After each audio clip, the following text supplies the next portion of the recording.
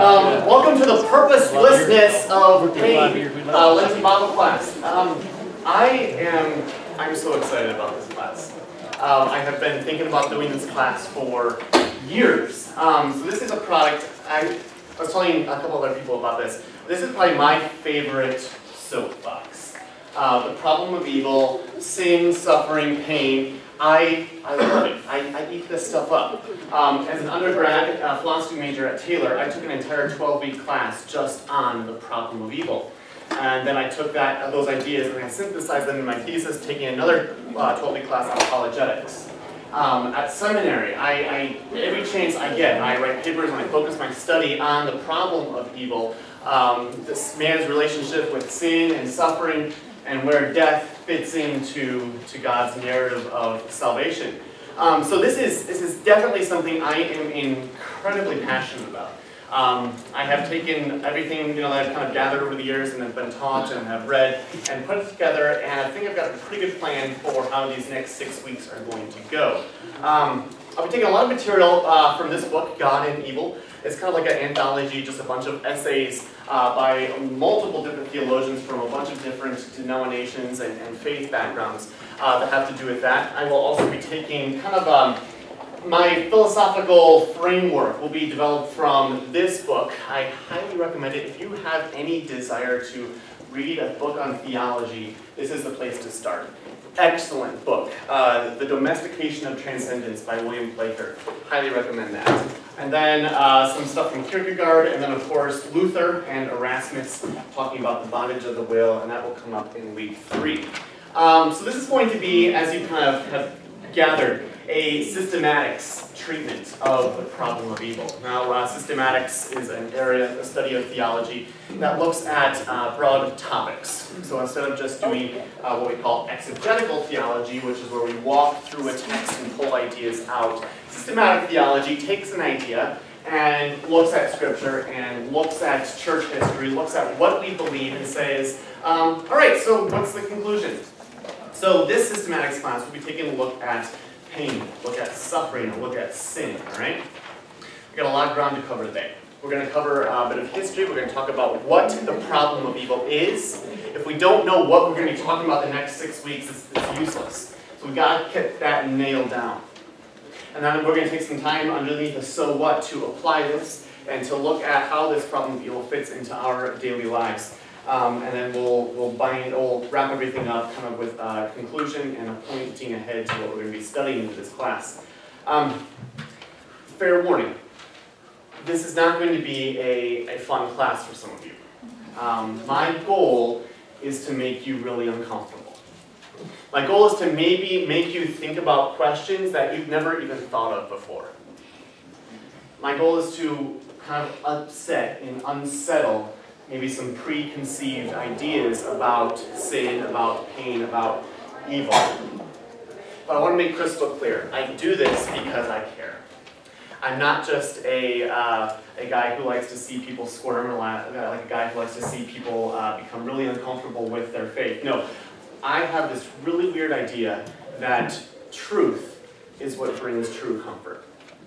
And my goal is to give you truth at the end of these 6 weeks. I don't want you to hang on your hope on a lie, a misunderstanding about evil. I want us to wrestle with the problem. I want us to take it honestly and look at it with an objective eye, along with Job and along with many other characters in our scriptures. All right? That's what this class is about. All right. So let's dive right in. I want to cover the first 2 sections, a bit of history and the meat of the matter, fairly quickly, and then we'll dive right into the so what and apply this to our lives. Any questions as we get started? Any clarification you can give? Did I start the video? Yes, I did start the video. Thank you, Tim. Appreciate that. That would not be the first time I would have forgotten, so thank you. All right, a bit of history. So what is the problem of evil? Well, first, let's take a look back. Let's take a step back and say, when did the problem of evil come onto the scene? When did the problem of evil start becoming a thing that people talked about? All right? Well, it goes back over 300 years before Christ was born. About 300 BC, the Greek philosopher Epicurus, E-P-I-C-U-R-U-S, Epicurus, Epicurus is a Greek philosopher, as I mentioned. He is the one responsible for founding the philosophical school of thought called Epicureanism, which takes a look at pleasure and pain and sees that the diminishing of desire and the limiting of suffering is the ultimate goal of the human life, right? So to kind of get him started in that Epicurean line of thinking, Epicurus made a baffling argument. He kind of came up with something that really blew people out of the water. He said that everything that we thought we knew about who God was, now remember this is Judeo-Christian God, but it's also the Greek pantheon, this is God in general. Everything we thought we knew about divine beings is incompatible with the existence of evil. Epicurus looked at who God was, who we said God was, and then he looked at evil in the world. He looked at pain and suffering and death and said, you know what, those two don't really line up. Epicurus' thinking permeated Christian culture. It really influenced a lot of early scholars that we'll be talking about, specifically Thomas Aquinas, and also, more importantly for our discussion, St. Augustine. But the problem of evil did not come to a head. It came to a boiling point until the 18th century, right? So 18th century history buffs, what comes to mind when you hear 18th century as far as reason and the progression of logical thought? Enlightenment, exactly right. So the Enlightenment is catching up steam, and in the 17th century, the Enlightenment is going full tilt, right? So the Enlightenment, remember, came after the Reformation, really a response to the Reformation. A lot of the Enlightenment ideas were caused by the Reformation. People looked at, philosophers and academics looked at the war caused by denominational disagreement. They looked at the 30 Years' War and they said, this is absolutely disgusting. What is going on with religion? And they started looking at ways that life could be thought of outside of a religious worldview. And they came up with a grand scheme of ideas. They came up with theories of ethics. They came up with systems in which God did not exist. Here we have great thinkers like Nietzsche and Hegel and Derrida, all coming from this idea of the Enlightenment, all tasked with this job of creating a system of thinking that doesn't have room for God, all right? So that's the Enlightenment. In the 18th century, the Enlightenment philosopher David Hume asked this question again. And he breathed new life into one of the greatest theological debates of history. The greatest theological debates of history is this problem of evil. This is a serious issue for academics, for theologians, for philosophers. I've had a good friend actually deny the faith because of the problem of evil. This is a serious thing, all right? And he is the one who's responsible for really kind of bringing it into the modern way of thinking and really kind of giving Epicurus a modern stage in which to present his ideas, all right? So that's going to be the background on the problem of evil, kind of a brief overview. Let's dive into what the problem of evil actually is. So this is the meat of the matter. What is the problem of evil? Well, it's a logical argument, all right? So it's basically logic that comes up with the problem of evil, right? So in its simplest form, the problem of evil can be outlined as follows. And in the following outline, these are each premises, all right? So we have 3 premises, and the conclusion is unnumbered. It's kind of up to the person who's examining the premises to come up with the actual conclusion, right? So the first of our premise is that God is omnipotent. God is omnipotent. That's number 1. God is omnipotent, isn't he? Yes, good. That's what we believe. It's one of the omnis, right? So we have omniscience, we have omnipresence, we have omnipotence. God is all-powerful. God can literally do anything. There is nothing outside of the realm of possibility for God to exercise his power, his control, his authority. There is nothing that he cannot do. He is omnipotent. He has power, he has strength, he has the capacity for action, unlike anything that we've ever experienced before. God is omnipotent. That is a true thing that we Christians believe about God. Correct? Good. Number 2, God is benevolent. God is benevolent. God is benevolent, isn't he? He's good. He loves us. God is a good God. We take benevolence out of our theology and we have something that's not God anymore. God is fundamentally, purely good. And how do we know that? Where can we look? The cross. Exactly right. We look at the cross and we see that not only is God love, but God is self-giving love. God is love that sacrifices himself for the sake of the ones he loves. God is benevolent. That is fundamentally true. There's no malice, there's no evil, there's no any deceit in who God is. God is benevolent. True statement. All right. Number 3, evil exists. Evil exists, doesn't it? We on board with that? Evil is a thing. We saw what evil does down in Florida this past week. We see what evil does each and every day in our own lives. Evil is a thing.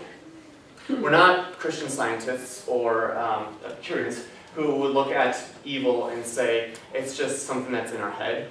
It's not really a thing. It's just an attitude about certain events. And what we need to do to overcome evil is just get our heads in the right order, and we can see evil as being what it is, which is actually good. No, Christians are honest with what evil is, and we look at evil and we say, that's bad. And we can say that is bad because God says it's bad. Right? God is the one who declares evil to be a privation of his good. God is the one who declares evil to be something that is a departure from his good plans, his good intentions for his creation. God is the one who has established our definition of what it is that evil exists. All right? St. Paul writes that death is the last enemy to be overcome. We talked about that in the Hope class. Death is an evil thing. It is bad. Evil exists. We cannot deny that. And Christians are comfortable saying that is true. Evil exists, right? So, we have 3 premises, 3 statements of fact. God is omnipotent. God is benevolent. Evil exists, right? Our 3 premises. These 3 truths led Hume to ask the following questions. Number 1, is he, God, willing to prevent evil but not able? Okay, so Hume is thinking, and he's looking at evil, and he's looking at who God is. He says, well, evil certainly exists. So God, he is benevolent, that's true. He must be willing to stop evil, but because there's evil, that means that he's not able to. You guys see the logic of Hume's argument there? All right. Then he is impotent. Number 1, that's the blank there. Is he, God, willing to prevent evil, but not able? Then he is impotent. Number 2. Is he able, but not willing?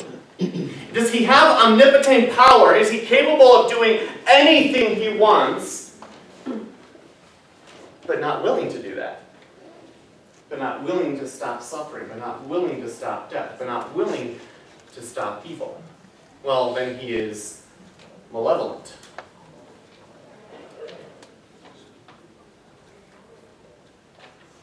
If God is both able to stop evil, and he is also willing to stop evil,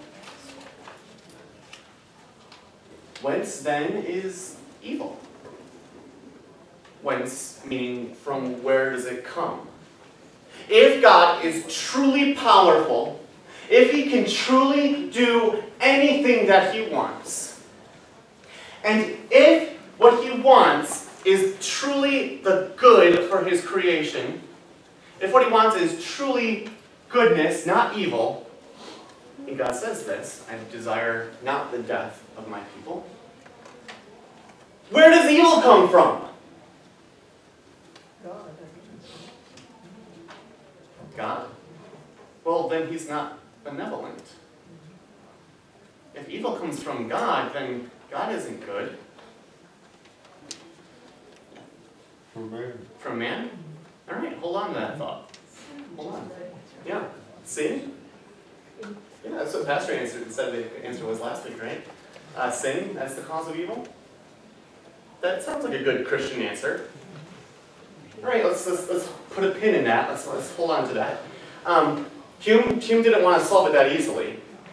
Hume said that if God is truly omnipotent, if God is truly benevolent, then evil would not exist. Evil exists.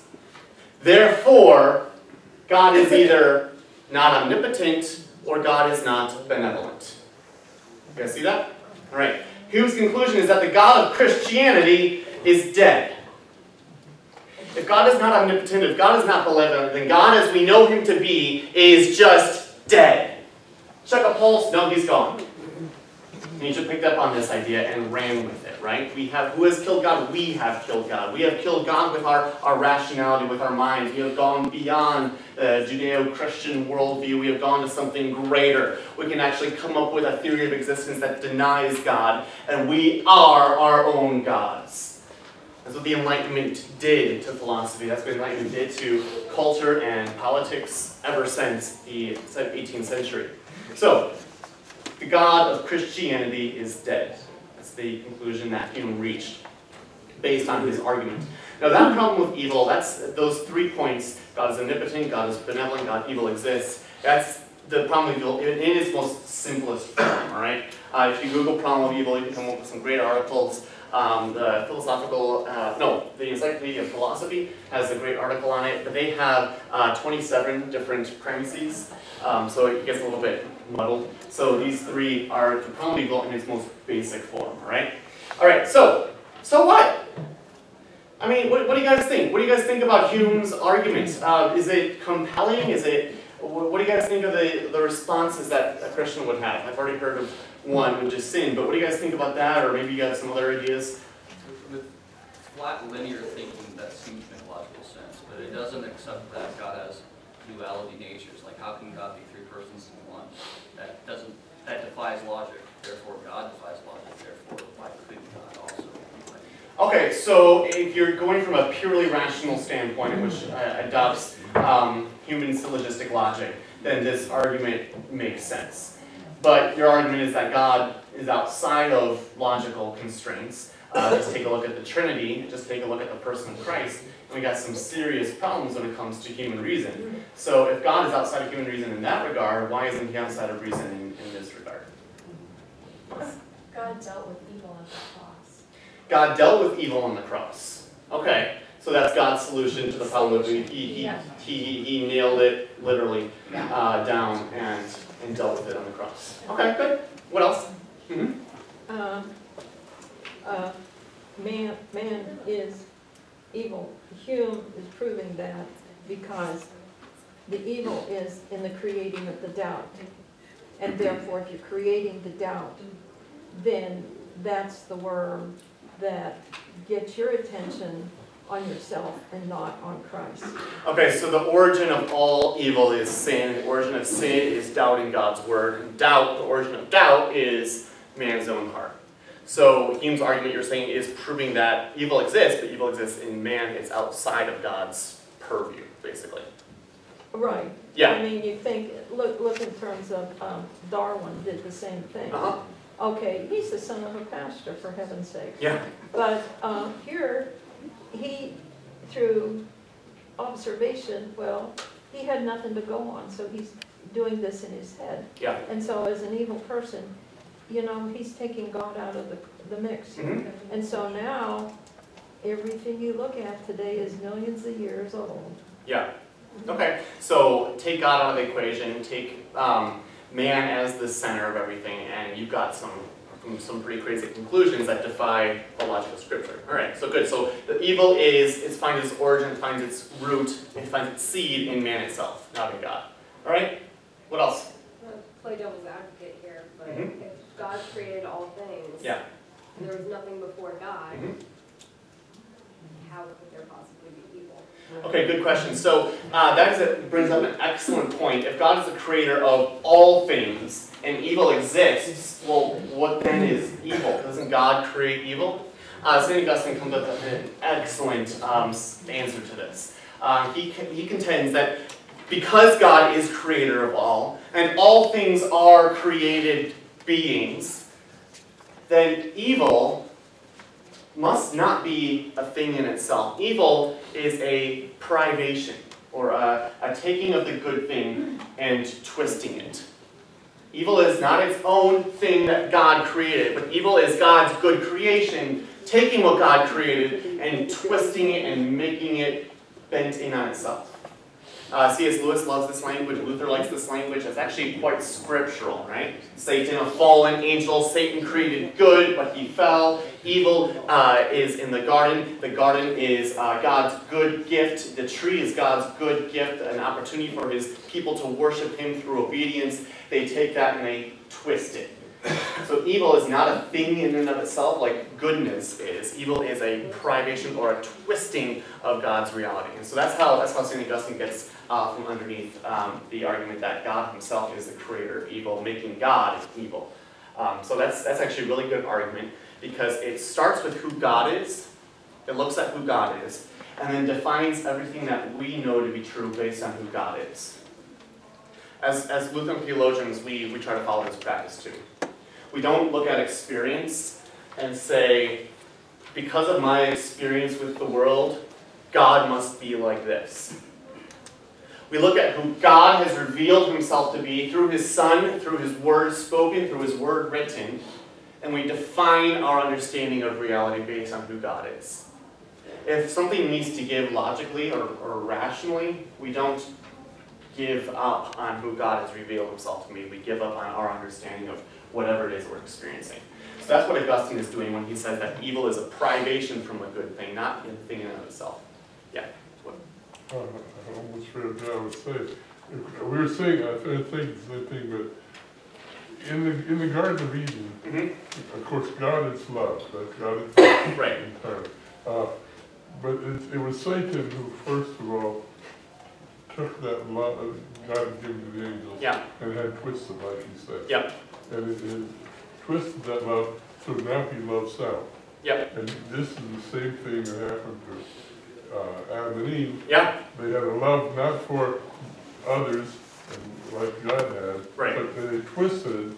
Satan got them to twist it, and now they love themselves. Yes. And in my own mind, when you look around the whole world, that's what no, I think the whole thing is. I think you're spot on. I think that sin is a love of self, putting your own needs before the needs of God, of others, or the commands of Scripture. That's what evil is. Yeah, and so evil is not a thing, but it's a twisting of what God gave us that is good, which is love.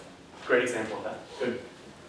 All right, these are some good answers. So we have, Jesus takes care of evil on the cross. We have evil is an origin inside of our own selves, not God's fault. So God can still be omnipotent, God can still be benevolent, evil can still exist. We have this whole syllogistic logical argument is based on logical assumptions that don't always apply to God. So we have to maybe be careful how seriously we take that. Anything else? Well, doesn't free will have to come in there? Free will? Okay, good. So that will be week 2. Yes. Good, so we have some good answers. So the problem of evil, so what, right? It sounds like the conclusions that we've come to, the problem of evil is not really a problem at all. It's mainly just a problem with academics and theologians who like to stay in their towers and not come out of them, right? It seems like we've got some good answers to the problem of evil. Let's push back on those, right? The problem of evil is not just an issue for philosophers or theologians. This is not just something for Epicurus to think about. This is not just something for Hume to write vast amounts of literature about. This isn't just something that atheists or agnostics struggle with. In its simplest form, the problem of evil can be reduced to one word. One word. Any guesses what that one word is? Why? Why? In its simplest form, the problem of evil can be reduced to one word. Why? Why, God? Why sin? Why suffering? Why death? Why did she have to die? Why? Why? We don't need a logical argument with 28 premises to struggle with the problem of evil. If you've ever asked God why, you've wrestled and encountered the problem of evil. Peter Kreeft wrote a book I didn't bring up today, but he wrote The Problem of Suffering, The Problem of Pain. That's what it is. And it's an excellent book.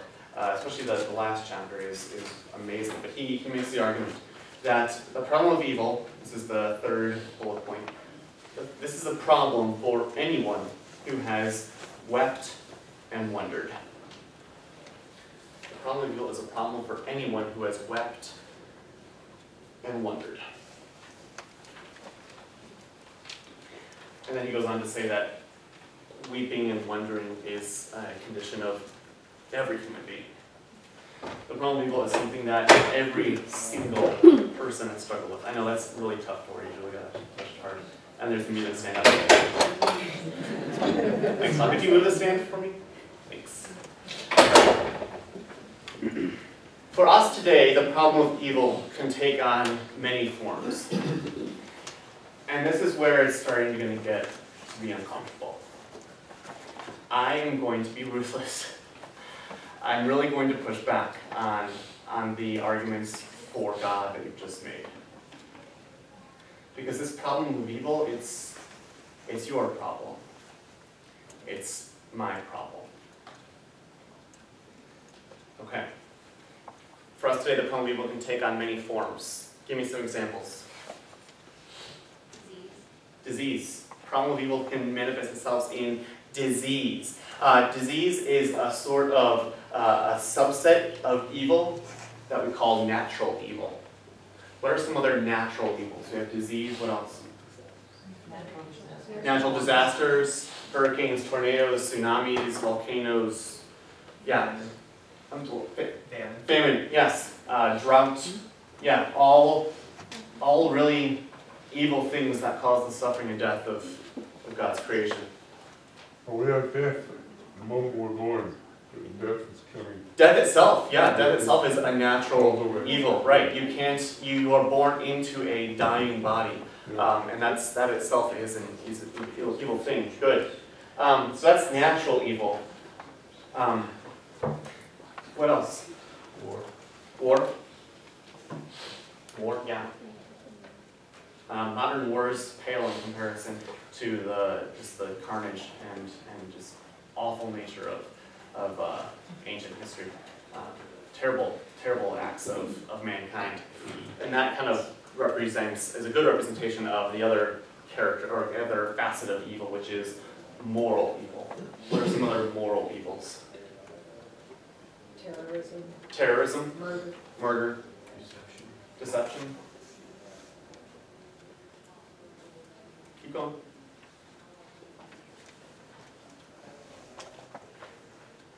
Abortion. 90 seconds, or every minute, 90 babies are murdered in the United States alone. That's ones that we know of. Across the world, that number is just mind-boggling. Humans are capable of terrible, terrible things. But we can answer all those things by saying man is the ultimate cause. We can look at natural evil and we can say natural evil is the consequence that God gives for denying the way He intended the creation to go. Like, there are consequences for action that are built into the world, and natural evil, we can kind of call that a consequence for evil. And these are the sorts of people that say, Katrina, well, that was God's judgment on Bourbon Street, right? That's the sort of logic that brings you to. So natural evil is God's judgment, God's punishment for moral evil. And we can answer moral evil, we can answer all these devastating things that humans are capable of by saying, well, that starts in our own hearts. That goes back to a twisting of God's good gift of love. That goes back to original sin and the original consumption of that fruit. We can answer those. But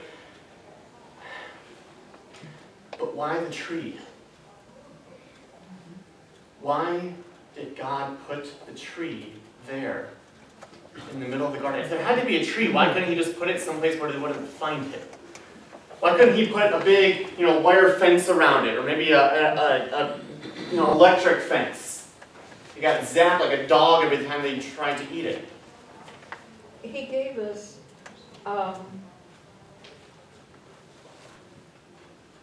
choice. Okay. He gave us, what's the word I want? Free will. Free will. Free will is the same comment that was made earlier. So that would be an answer for that. So free will, we exercise that free will. Exactly. Next week. Yeah. The only way I can show love to God, Yeah. the only way, Yeah. is through obedience.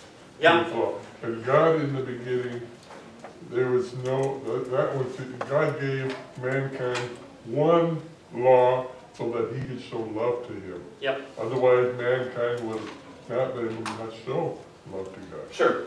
So that obedience to that tree, and it probably wasn't the biggest tree.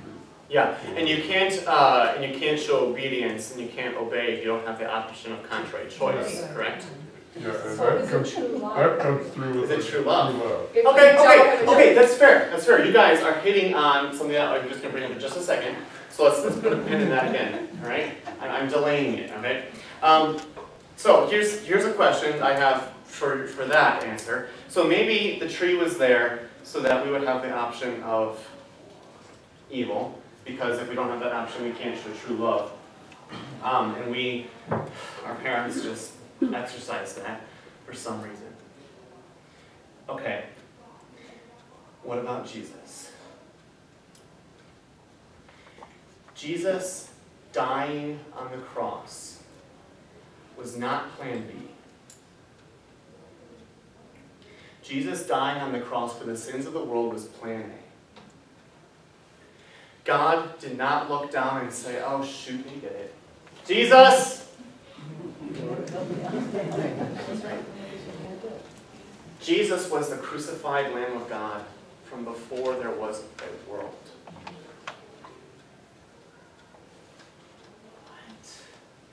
Well, we can flip it and say it's all about understanding and relationships with God. Everything, if you have a free will to choose. And we also have the free will to go and discuss with God and say, hey, what gives over here? Explain it to me. That's true. That's true. But God knew that we were going to exercise our free will if that is true that we did. God knew it. And He still created. He still created a world in which there would be so much sin, so much death, that blood would really, literally run down the streets in some cities after war has ravaged them. What is with God? He went into that situation knowing what mankind was going to do, and He knew what He was going to do about it. But He did it anyway. Are you calling that God loving? Spare me. That God would be evil, manipulative. That God would just look at the suffering that is caused and just grin and laugh. Like, hey, you guys did that, you guys did this. Think of this illustration. If we want to go the free will route, which we'll talk about at length next week, it's our decision that drowned us in sin. Picture a little kiddie pond. And a little toddler walked up to the edge and sees a ducky floating in there, placed in there by his father. And the kid, tries to reach for the ducky and falls in and starts drowning. Where's Dad? Standing there watching it happen. Who's responsible for that child's death?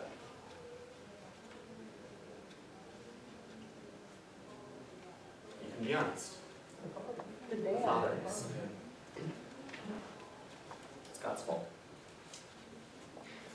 gets even worse. We are saved by Christ, by grace, through faith in Him alone, correct? Who can earn salvation? No one. Who is the one who does the work of salvation? God. Does God do 99.99% of the work and we contribute 0.01? No. God does everything. God is the one who gives faith. God is the one who holds on to faith. God is the one who brings faith to its completion in the waters of baptism. God is the one who brings salvation. It's God doing 100% of the work. If God does everything, why are some people damned?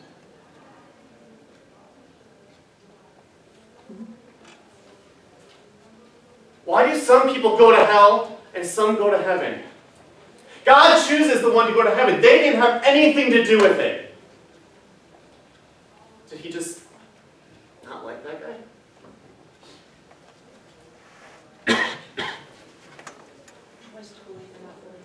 The choice to believe and not believe.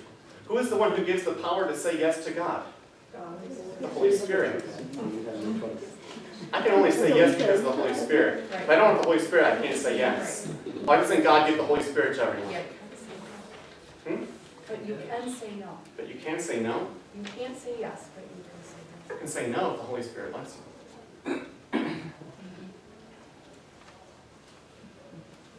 Do you guys see the nature of this problem?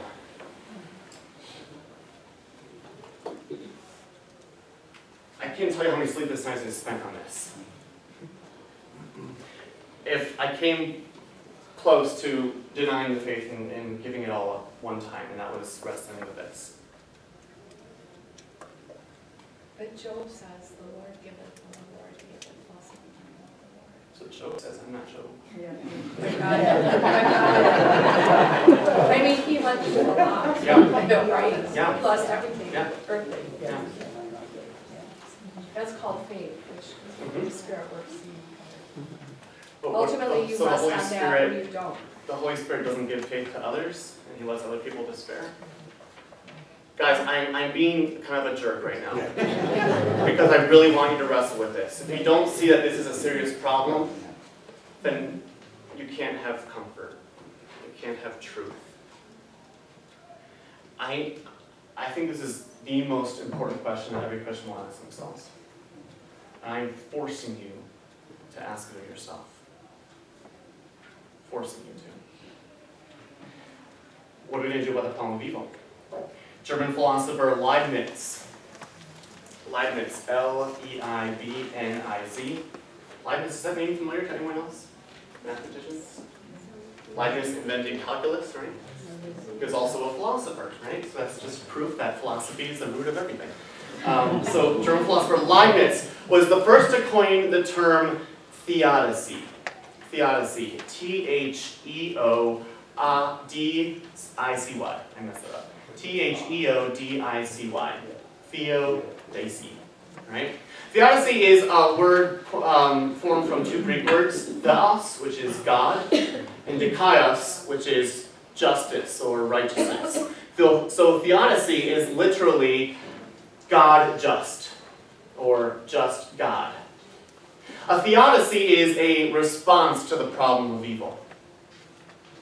We, in our discussion just now, and it's going to get worse than as weeks go on, we just put God on trial. We said, God, what's going on? Are you who you say you are, or are you a liar? The God of Christianity is on trial, and we are His lawyers. We exercise theodicies. You guys just all talk about theodicy. Free will, choice, solves the problems ultimately man. Those are all theodicies. And the word the phrase I'm going to be using for the next 6 weeks extensively is theodicies are attempts to get God off the hook.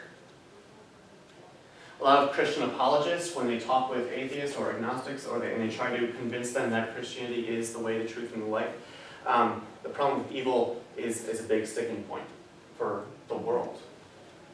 You'll hear it everywhere. And so theodicies are attempts to show that God is justified in what he's doing. That yes, God is good, yes, God is powerful, yes, evil exists, and it's all okay. Alright? Does that make sense? A theodicy is a way, an attempt to get God off the hook. He's kind of embarrassing. This problem is really embarrassing for the Christian, honestly. It's troubling. I don't have a good answer when I talk to someone who is struggling with it. It's tough. So theodicies are ways to use reason, to use logic, and get God off the hook, trying to find a solution to the problem of evil. Does that make sense? All right? This class will explore two main categories of theodicies as we work to establish a solution to the problem of evil. As of late, in the last 150 years or so, there have been many philosophers and theologians who have come up with a multitude of different theodicies. I've studied them, I've read them, I've talked with them. There's a bunch of theodicies out there. There's a bunch of ways that theologians have come up with for getting God off the hook for the problem of evil. They're resolutions to the problem, right? Now, these all, I think, I can make this argument, can be boiled down into two basic categories of theodicy. One category is going to be the free will theodicy. The second category is going to be the soul-making theodicy. And we're going to spend the next 6 weeks, 5 weeks, week 6 is where the gospel comes. We're going to spend the next 5 weeks, 4 weeks after today, completely dismantling these theodicies. I will work to show you how both of these theodicies, both of these main representations of all of man's answers to the problem of evil, ultimately fail. Alright? This process may not be all that pleasant or satisfying. It's not going to be. So why am I doing this? From what I heard earlier, back when we were talking about, is this a problem for you or not, I heard a lot of good answers. Sounds like you've got some solutions to the problem of evil that you've maybe been taught over the years, or maybe you've come to believe. Why wouldn't I just let you have those and be done with it? Why do I have to be that big bad vicar and come in and make you think about things that maybe you've never thought about before? You're evil. That's why we wear black. I was really thinking about this, and that the same accusation I've heard from my peers, from other people, is that I don't care. I couldn't care less about how you feel. I couldn't care less about what you think. I just want to blast you over the head and hit you until you believe what I think is true. First of all, it's not what I think is true, it's the truth of Scripture. Second of all, it's because I do care about you greatly. I had the same argument when talking to some people after my hope class and pounding over the head that we hope in Christ, not in dying and being with Jesus. My reason for doing that is the same reason for doing this class. It's because comfort and peace comes with truth. Nothing else. I came up with an illustration when I was talking with my wife about this. It's on a battlefield, and you suffer a gunshot wound. And the medic comes running over to you, and you're hemorrhaging blood, you're bleeding out. And the medic very quickly slaps on a patch of gauze till the bleeding stops, and then automatically sews up the wound right away, there on the field. You stop bleeding, right? I mean, the wound is healed, it's going to heal over with skin, you might have a scar there, but you're going to not bleed out, you're not going to die there on the field. It's a good thing. It patches up the problem right away. How long is it going to take until that bullet that is still in there begins to fester, cause major problems inside? If you don't treat the wound right, you may end up with gangrene. You may lose whatever body part it is on. For me, a theodicy is a quick fix. Theodicy is a patch that covers the wound of the problem of evil and stops the bleeding right away. But all theodicies are man-made. all theodicies come from a broken rationality. And when the devil comes knocking, and he starts twisting that bullet around, and making that wound worse than it ever was, what do you have to shove in his face?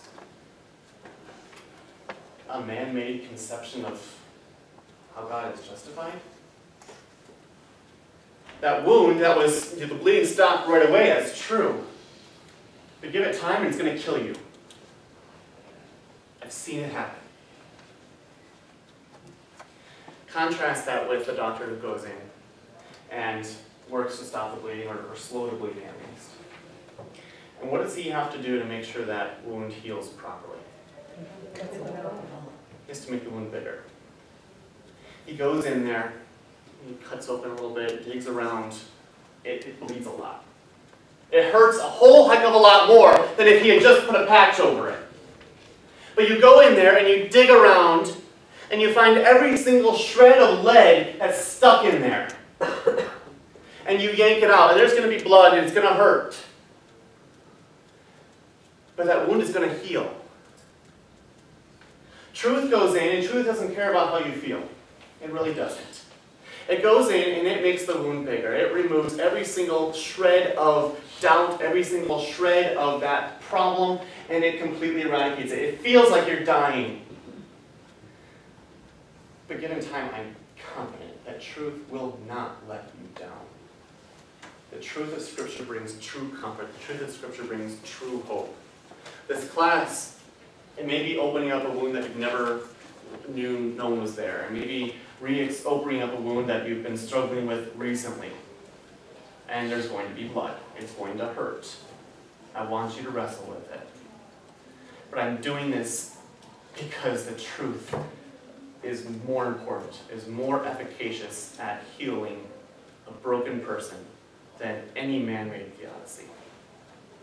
My ultimate goal of this class is to leave you with nothing, absolutely nothing, but the truth. Because it's only the truth of Christ and the cross that brings comfort and joy. It is only the truth of Christ and the cross that brings comfort and joy. And I'm serious about that. I'm really not going to have any patience after week 3 for theodicies. Who's going to teach the week your wife has to read? I will be here. Tell her I will. So will my child. She'll be giving birth right now there. Yeah, well, I figured that Obi could come here and help me out. That's the goal for this class. Does that make sense, guys? Do you see my reasoning, my rationality for doing this?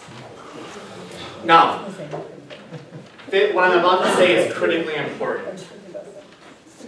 It does not look very good on my record if I, as a vicar, cause people to leave the church. But that's not why I'm about to say what I'm about to say. I genuinely care about you. And if anything I've said today or anything that I'm going to say in the coming weeks causes you to bleed out and you feel like you're about to pass out and lose faith and just die, please come to me. Please reach out. I want to talk with you about this. All right? Truth brings healing and comfort in Christ. And I do not want you to leave here in despair. Let's turn to Psalm 77, if you have your Bibles with you. Psalm 77.